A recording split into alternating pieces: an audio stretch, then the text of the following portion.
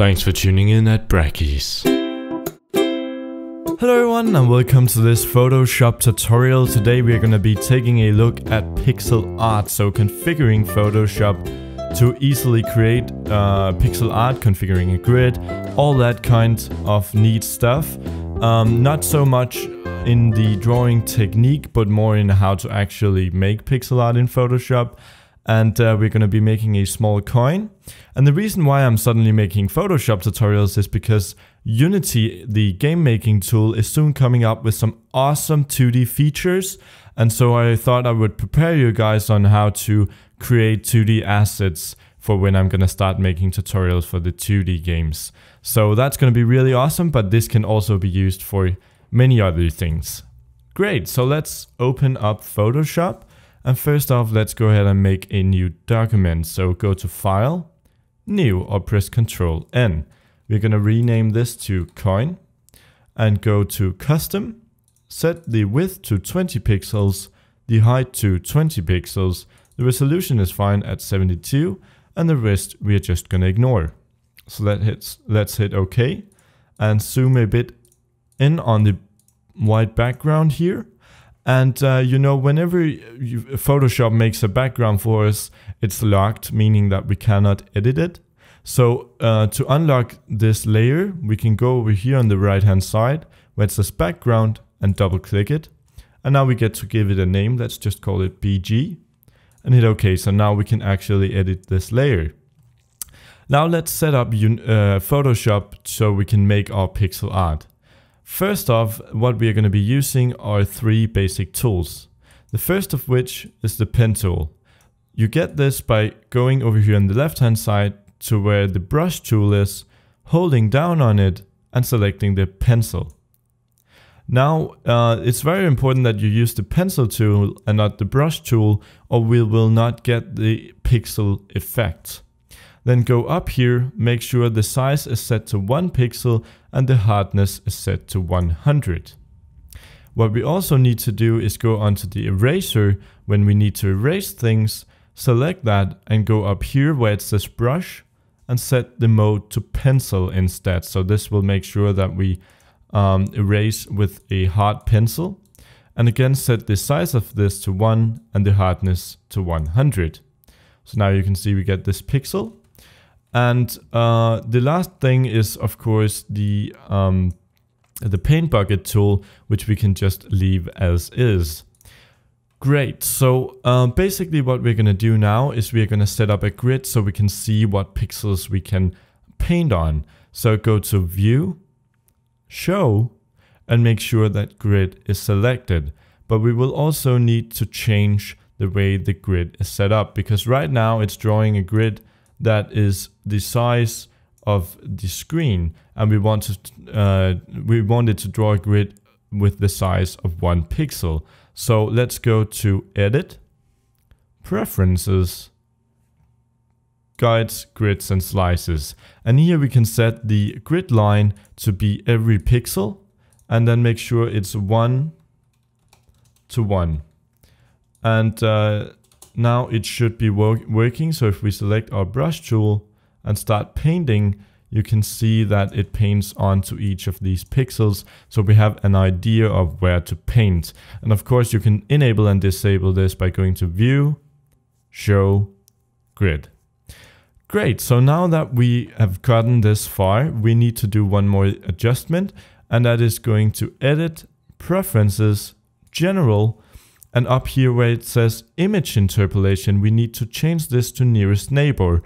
This means that Photoshop will make sure that when we have hard edges, it won't blur them to make them look a higher resolution. We want that pixely harsh edge type look. So let's select Nearest Neighbor and finally hit OK, and we can start painting. So let's just go to the bucket tool or select it with the G key. Change the color in the right hand side to something more neutral like gray, just so we have something more neutral to paint on. Then make a new layer down here in the right hand side, create a new layer and select the pencil tool, or again press B. And the color we are going to be going after is something orange yellowish. So a pretty saturated color, something like this. And now we can simply start painting away. So I'm gonna make a square here. I'm gonna paint onto that, whoops, like this. Just keep on painting. And we might making even larger here. And then I'm just gonna round it off a bit to make it look more like a coin. So go like this. And like this. And let's see if we can get this to look just right.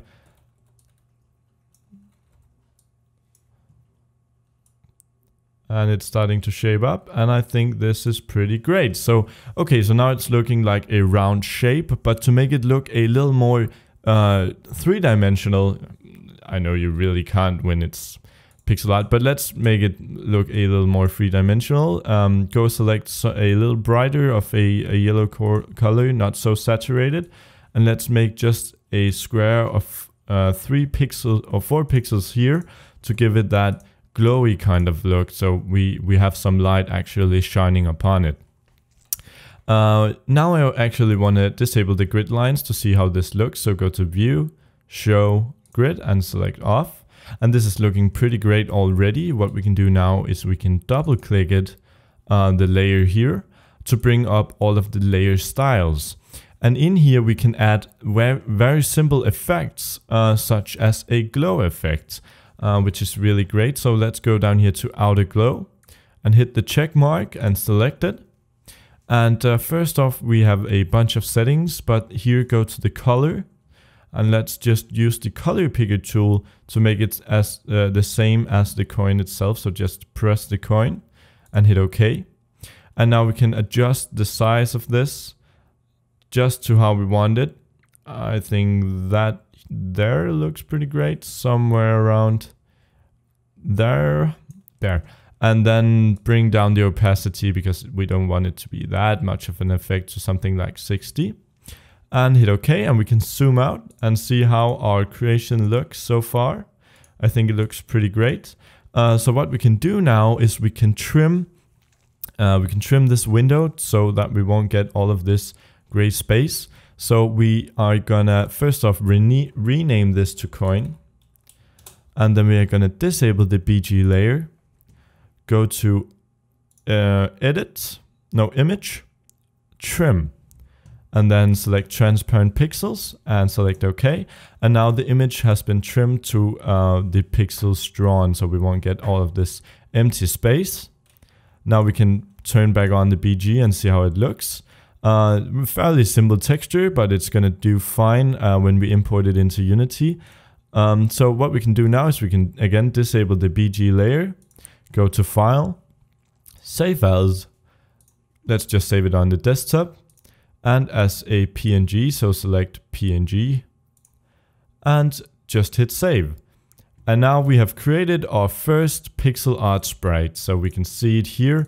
We can double click it to open it up in Windows Photo Viewer, and there we have it. So it's ready for importing into a game or using in some concept art, whatever you want to do. Okay, so that's pretty much the ending of this video. To those of you interested in the new 2D tutorials, just hang around for a second because I have some exciting news to share. Right now on your screen you should be seeing my Twitter account, so please write to me at Bracky'sTweet if you make something cool in pixel art and want it featured in the game I'm gonna be making. Because if you make something cool, you have a chance to be included in the 2-dimensional assets pack. I'm gonna make a 2D assets pack with all of the different cool things you can use in your game, so other people can download it and use it in their games. And also I might use it in the video. So please send me stuff and there's a chance you might get featured that way. Of course you will be credited by a mention or something. So great, looking forward to what you guys are going to be creating using this method. And thank you for watching. I'll see you in the next video.